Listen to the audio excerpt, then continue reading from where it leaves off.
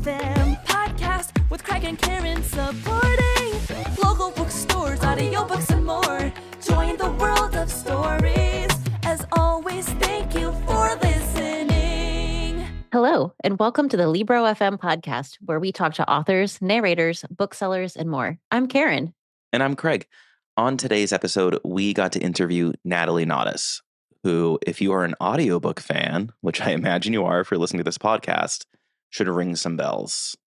Yes, Natalie is an absolute legend in the audiobook world. She has narrated so many beloved favorites. You may have heard of One Last Stop by Casey McQuiston. Natalie narrated that, also won a very major award for it.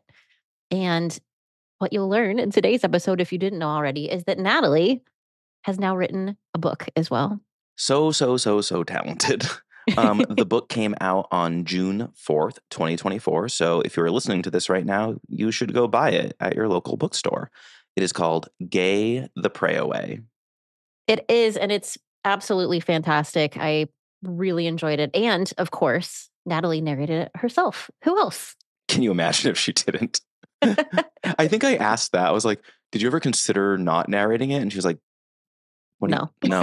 Like, it's like, well, moving on.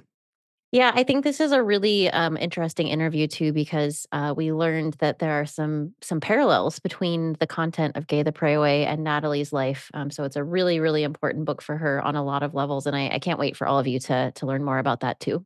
Yes, I will play a clip from the book so you can hear Natalie and Gay the Pray Away. And then we will roll the interview. And unlike our last 3 episodes, this time you can stick around at the end, and Karen and I will talk about what we are reading and enjoying right now. Perfect. Are you okay? Should I come in? I'm standing outside the open bathroom door, unsure of what to do. Should I go in and hold her hair? Is that a thing? But her hair is pretty short, isn't it? Ugh, she sounds so miserable. Riley retches again, and then I hear the toilet flush and the sink run. Riley? I peer into the bathroom. Riley comes out, her face pale and sweaty. She crawls into bed, and I bring her the empty ice bucket, just in case, and a cold, wet washcloth. Can I get you anything else? No. I'm so sorry, Riley. I'll be okay. Just dying a little. Was it the chicken? I don't know. If it was, why aren't you sick too? I don't know. I did go to Taiwan a few years ago to see relatives, and I was stupid and drank some tap water and got really sick, but I haven't thrown up since then, so maybe I'm, stronger from it? I don't think it works like that. I don't know. Maybe it does. I lie down in the bed beside her. Then I sit up, snatch the room phone from its cradle, and dial my parents' room. Hello? Mom answers. Hi, Mom. Riley is sick. Oh no, what happened? I don't know. She said she didn't feel well and just started throwing up. I glance at Riley. She's curled around a pillow, eyes squeezed shut. How are you feeling? Are you sick too? Mom says. I'm okay right now, but if it's a stomach bug, I'll probably get it too, won't I? I'll send your dad to the vending machine for some Gatorade. What flavor does she prefer? Let me ask her. I turn to Riley. What flavor Gatorade do you like? Blue, Riley says, so sadly. She says blue, Mom. All right, I'll have Dad leave it at your door. Let her know we're praying for her. Check in with me in the morning and let me know how you both are doing. Okay, thanks, Mom. I replace the phone and glance at Riley again. She's still curled up in a ball, bedding crumpled at her feet. I carefully pull the sheet and blanket up, tucking them gently around her. Thanks, Val, she says miserably. You gonna make it? I place my hand on her shoulder and stroke her arm. My fingers itch to move a curl from her forehead, but I stop myself. I think I'll live, Riley sighs. I try not to think about how very sad and still somehow very cute she is. A knock sounds at the door. That'll be my dad. Hello, everyone. We are here today with Natalie Naudus, who is a renowned narrator and an author with a first book coming out soon. Welcome to the podcast, Natalie. Thanks, Karen. I would love for you to take a moment to introduce yourself in your own words to our listeners and just share a little bit about what all you have been up to in the world of books. Yeah, I'm Natalie Naudus. I'm a pretty well-known audiobook narrator at this point, I would say. I've recorded over 500 books, and I mostly record queer fiction of all kinds. And this is my debut novel. We are very excited to talk to you about this. We are huge fans of your work and so excited that you have a book coming out. Thank you. Yes. You kind of just read right off my script. So I was about to say you're a prolific narrator, but you have some big news. You have your own book coming out in June. So for our listeners, can you tell us what it's about and why we should all be excited about it? Yeah, I kind of timed it with Pride Month on purpose. It's called Gay the Prey Away. Some people are like, what? But it's swapped. It's not Pray the Gay Away, it's Gay the Prey Away. And it's a YA romance about a girl who realizes that she is in a Christian homeschooling cult and starts to process that and falls in love with a girl and ends up running away. So it is a romance, but it's also, I would say, a love letter to queer fiction and religious deconstruction and self-discovery. So you mentioned that you've narrated 500 books, which is crazy. Most people don't read 500 books, let alone narrate them. What was the experience of narrating your own book compared to other people's work? It was easy and hard at the same time. It was easy because I'm so familiar with the material. I wrote it. I went through so many rounds of edits with it. Um, Sometimes I have to stop when I'm recording because I'm not sure where the sentence is going because it's somebody else's brain. But for my own book, that was pretty easy. But it was hard because the subject matter is so personal to me and really came from my own heart and trauma. So I definitely had to take breaks and cry and pet cats and get through it. I really love the introduction you include at the beginning, talking about why writing this book was so important to you. And you kind of alluded to it just a minute ago, but can you share for our listeners what that was like? Yeah. So I actually myself grew up in a Christian homeschooling cult, and I didn't really realize it until I was an adult. I was talking to some friends about, yeah, we all like burned CDs and satanic toys back in the day, right? And they were like, no, we didn't. And I went and looked up my homeschooling program, which I knew was kind of cult-ish and not the way that I was living now. But it was a bona fide cult. It was the cult that the Duggars were in. There's a documentary, Shiny Happy People, that's out that was the cult that I was in.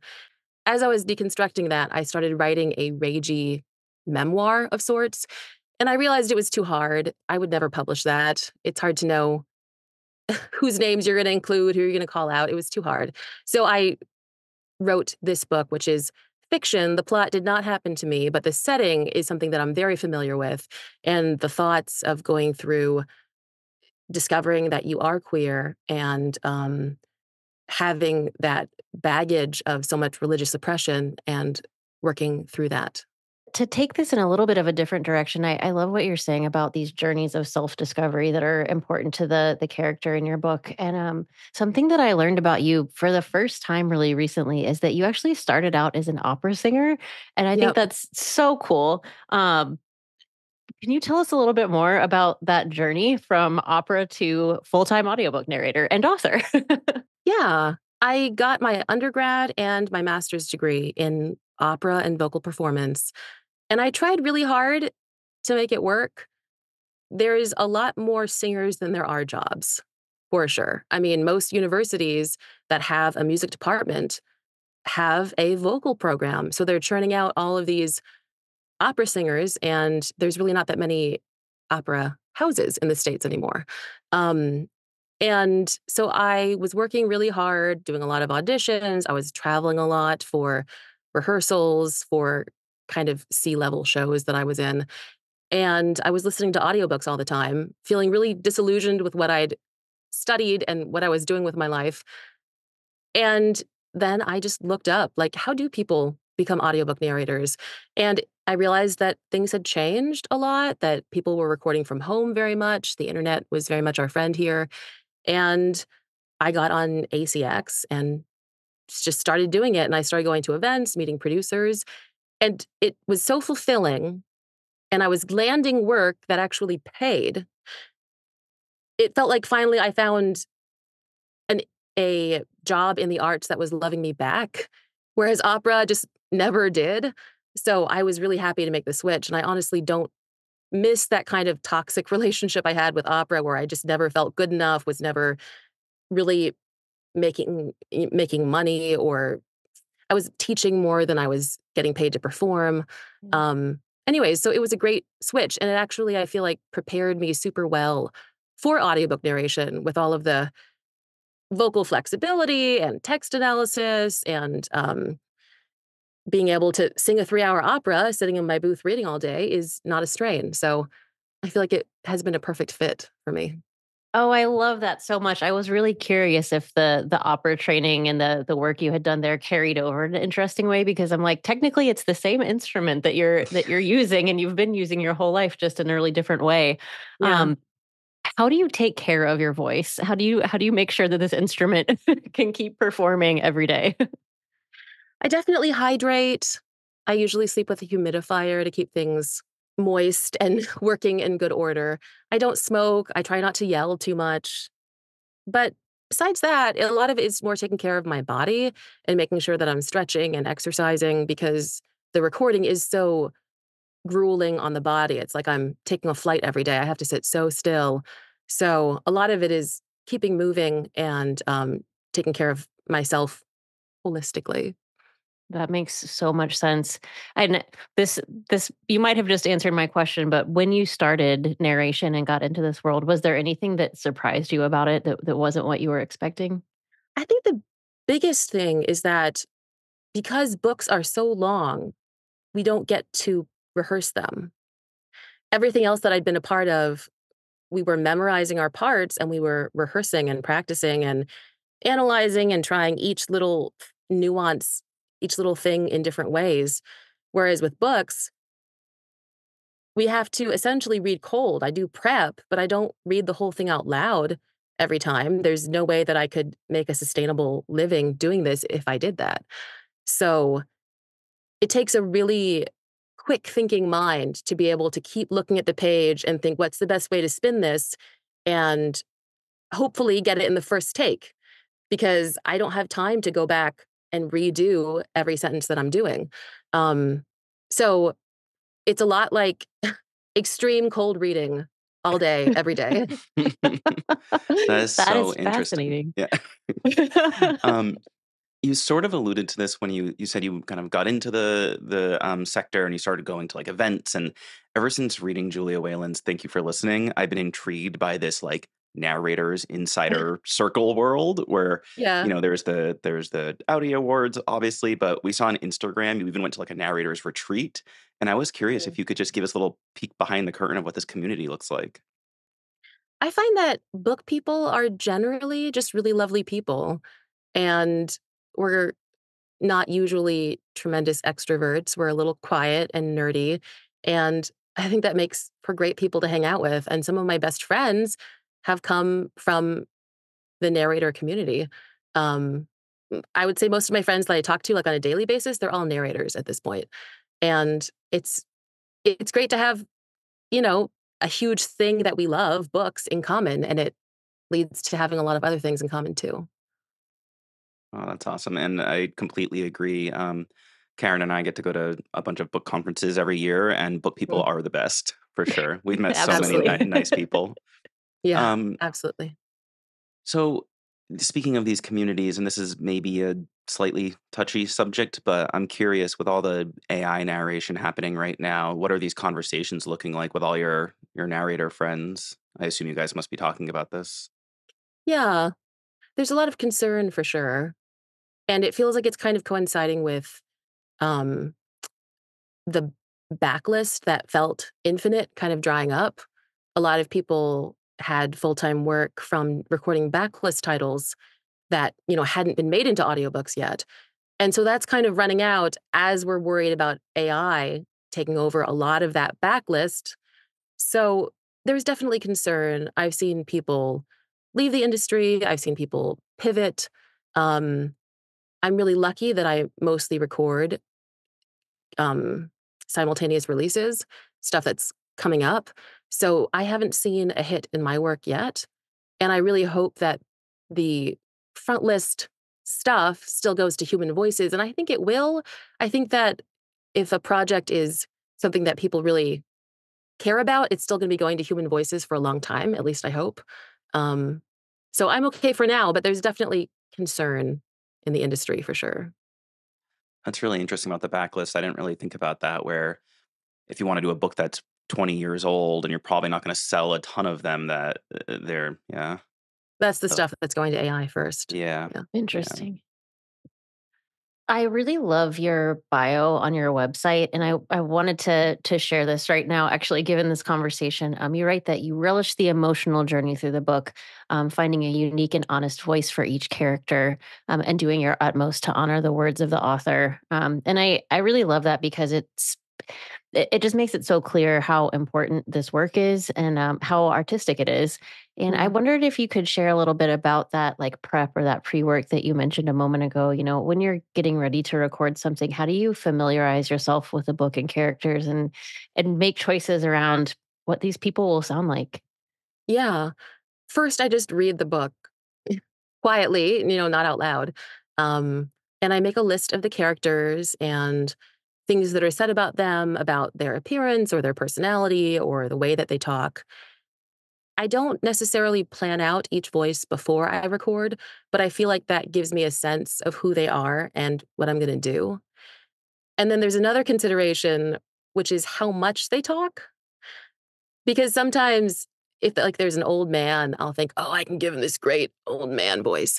But if he talks a ton, like pages long of backstory or giving speeches or whatever, that's going to hurt my voice eventually. So I have to kind of take into consideration a lot of different factors about how much they're talking, who else they're talking with. Are there 6 old men that I have to be able to differentiate between? And do they talk to each other a lot? Um, Things like that. So that's what the prep read helps me get down. And also an idea, usually for the main character, about kind of the character arc that they go through. And that was something that I felt like was so easy when I recorded my own book, that I was able to start kind of so tentative and like introspective and scared, honestly, and kind of infuse it with an arc, with a growing awareness, growing self-confidence, growing acceptance of self as it goes on.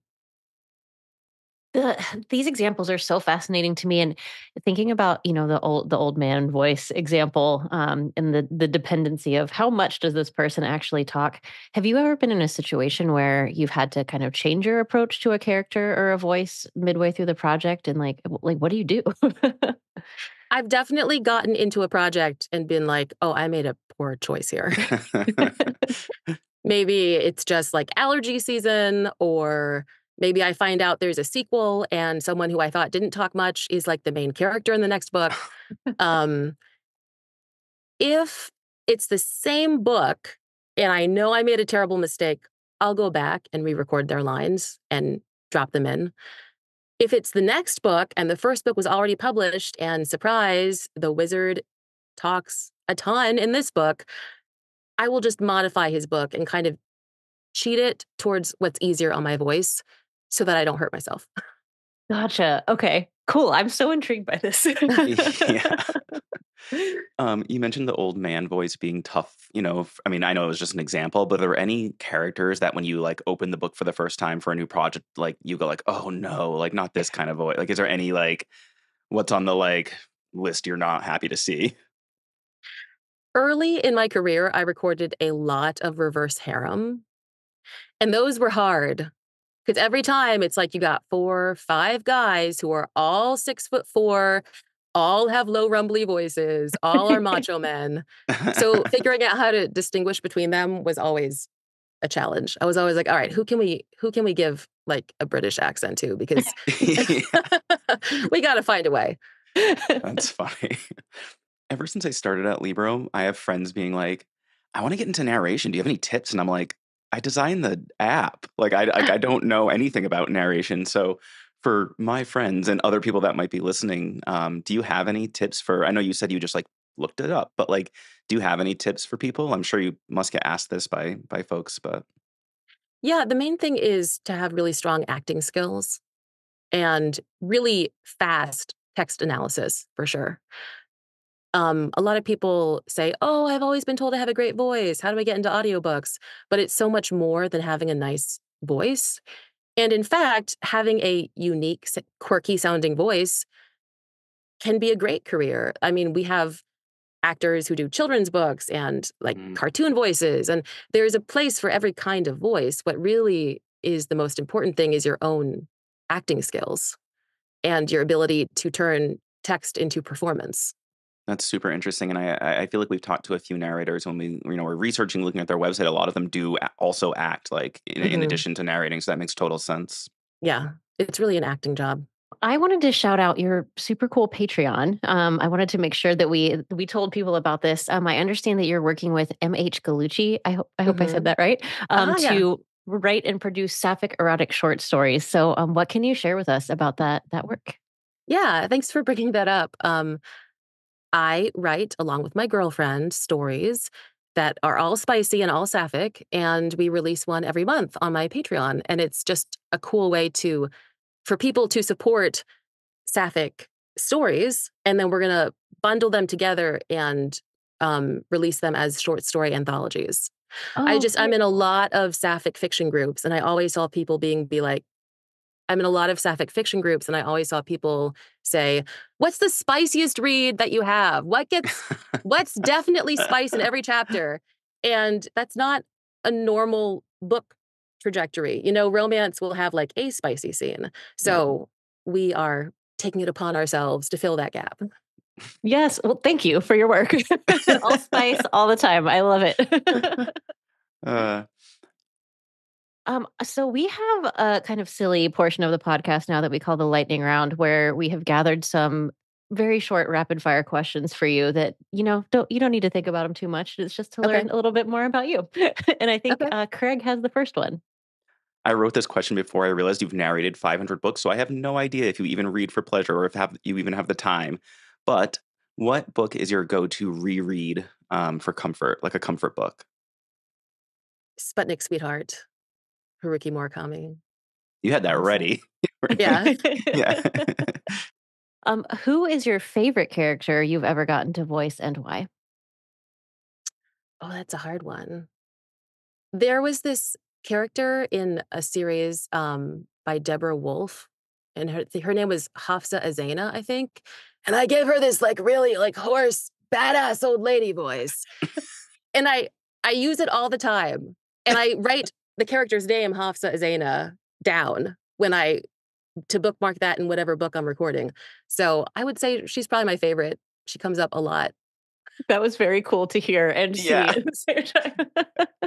I was actually wondering about that earlier. I was like, with narrating so many characters, when a sequel comes up, like you must have to go back and listen, like, how did I voice this character? Or Mhm. apparently you can just pull it out of your head very easily. But I have a lot of lists for sure, and I'll yeah, save samples too, but mostly at this point, I can write myself a little shortcut, and it makes sense to me, but wouldn't make sense to anyone else. that's interesting. I've heard from other narrators that there's like tricks for being able to like talk for multiple hours. Someone told us they like eat an apple. I was curious, do you have any like special tricks that work for you? No, I think it's just the opera training, honestly. Hmm.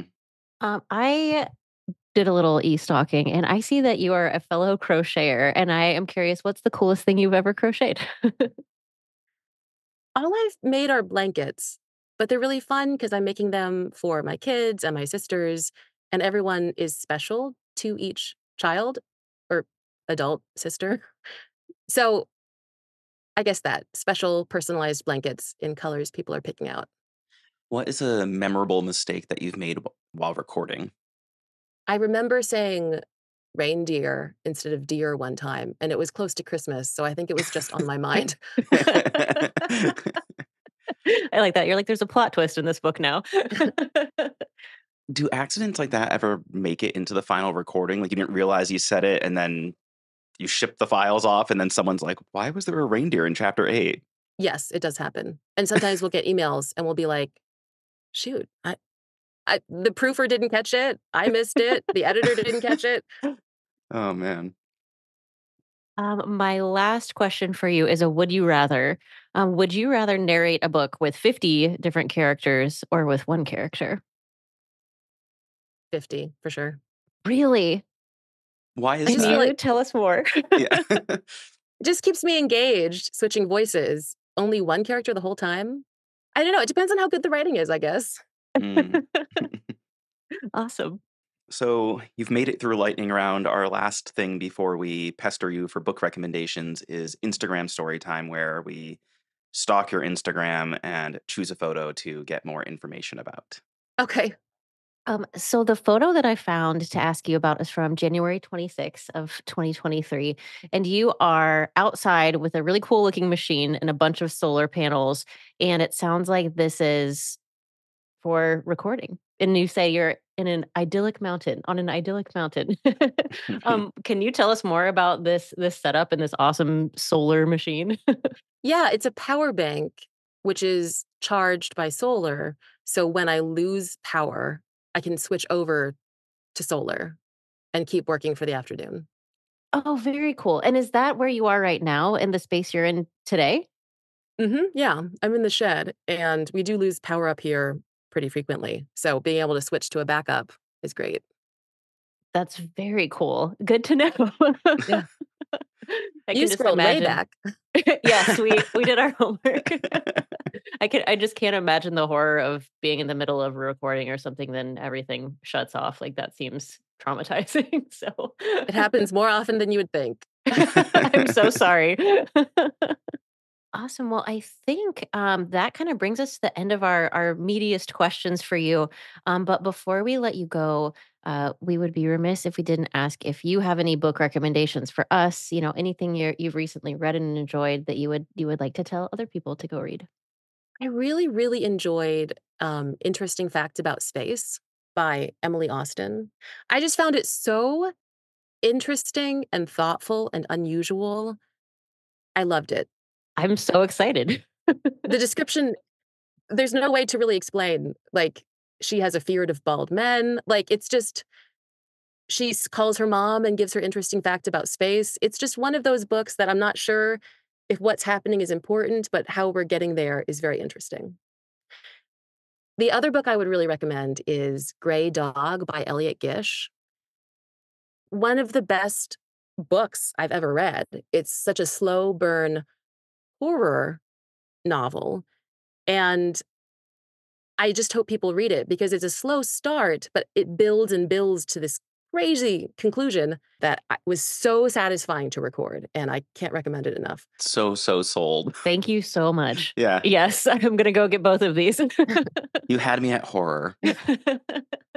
So that is it. We thank you so much for making the time, and I'm sure you have a million things going on, so we really appreciate you sitting down with us. Thank you for having me. I had a great time talking to you. Awesome. Thanks, Natalie.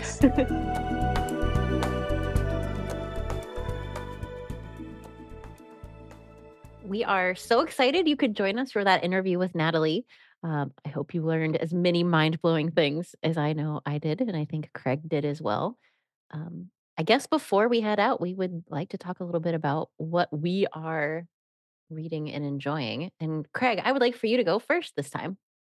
Me to go first. I've been bamboozled. I hope you're ready. I've been reading multiple things. In paper format, I found out that one of my favorite silly, scary movies was a book. And I've seen this movie. Oh, I'm burying the lead. It's called The Ring. You may have heard of it. I have in fact heard of that. You've heard of The Ring, yes. So Yes. I have loved The Ring since I was a wee lad. And I've seen it a million times. And I love the original Ring You movie as well. The other day I watched both back to back because I have a problem. And then I Wikipedia'd after the fact and I was like, wait, this was a book. And it's old, so I had to go onto the eBay to get this book. Nice. Came in the mail, devoured it in one day. Quite different Very different than the movie. Interesting. But it's good. It's a very page turner book. It's not horror, not really anyway. It's much more mystery, whodunit, thriller, there's lots of detective work. There's lots of like tracking down leads, and which is part of the movie, but the movie is much more focused on the scary bits of it. I think if you were a scaredy cat, you could read this book. There were definitely parts of it that I didn't love. I won't say more, but there are some Triggering. trigger warnings. Yes, for sure, around assault and other things that I don't think added to the story. Personally, I don't think they had to be in there. But if you can get past that, it's a good quick read, especially if you're really into The Ring or horror in general. So I read that in a day, which was great, and then Eric LaRocca. Oh, Got that one that you told me to read, and then I've picked up like 2 since then. So I've been on a tear. I am so glad I got you on the Eric LaRocca train with me. He is so talented, and I love And I love so his creepy. I love Yeah. his horror. He writes great horror. Yeah. The other day I was like walking out of my office, and I saw that the Booksmith was having Eric LaRocca like there that evening, and I was like gonna walk in, and then I saw that it was sold out, and I was the saddest little Eric LaRocca fan. But next time. What are you reading right now? Oh, I am so excited to talk about this. I am reading a book that I could not be enjoying more. It is called Sucker by Daniel Hornsby. This book came out almost exactly a year ago. It was like July of 2023. So it's, still pretty new. And it is, how to describe it? It's a satire, a modern day satire about a place that you may know of called Silicon Valley. Um, No. and What's that? That's like that TV show, right? no, I mean, yes. And it is specifically a satire of a very well-known tech company that faced quite a great deal of litigation, and I think is still facing litigation. I will not say anymore, but it is an amazing kind of speculative, satirical rendering of what was actually going on at this shady, shady company. I don't want to say much more because I don't want to ruin it. But I want you to say more because I'm interested. Like, The main character is really fascinating. His name is Chuck Gross, and he is the heir to a very like Jeff Bezos, Elon Musk type character, like a mega billionaire. And I he can't believe you deals. just said those names on this podcast. I know, I know. That might be the first time that the J word has ever been said on the Libro podcast, and I am not here for it. Well, uh, I'll this person is bleep it not. out in post. This person is not depicted in a flattering light in this book. So, but the main character feels like really bad about who he is by default of, who his father is. And Sure. he's kind of tried to bury that for a long time. He is the founder of a really like kind of punk rock underground record label. But he gets sucked into this weird world of Silicon Valley because of a college friend, and all kinds of crazy stuff starts happening. I absolutely love it. I haven't been able to put it down. The audiobook, It sounds amazing. it's wonderful. The audiobook is fantastic. It's narrated by Graham Halstead, who I absolutely love. So you just really can't go wrong with whichever way you want to read this one. And as I say every episode, you know where I'll be going right after we record? The bookstore. Amen. Our next episode, which we are so excited to share with you all, is with the wonderful writer of many great horror books, Stephen Graham Jones. Yes, I actually just finished his new book, I Was a Teenage Slasher. So good. Just like every other Stephen Graham Jones book. And also, I love when he joined the call, you and I were like, this is going to be a good one. He had like a Stephen King hat on and like a Scream mask behind him and like horror paraphernalia. We were on the same wavelength. So he had a cool office. I mean, thousands of books. I want to live in that office. It was beautiful. yeah, my office feels very uncool after that call. So I have some upgrades to make. So we hope you enjoyed this episode and will join us for the next one, which comes out in just a couple weeks. So Awesome. Well, just as a reminder, we would love it if you could subscribe to the podcast. Feel free to share it, tell a friend. We love reviews and ratings. And most importantly, if you haven't signed up for a Libro.fm membership yet, you can use the promo code SWITCH and you will get 3 audiobooks for your first month of membership instead of just 1. And as always, thank you for listening.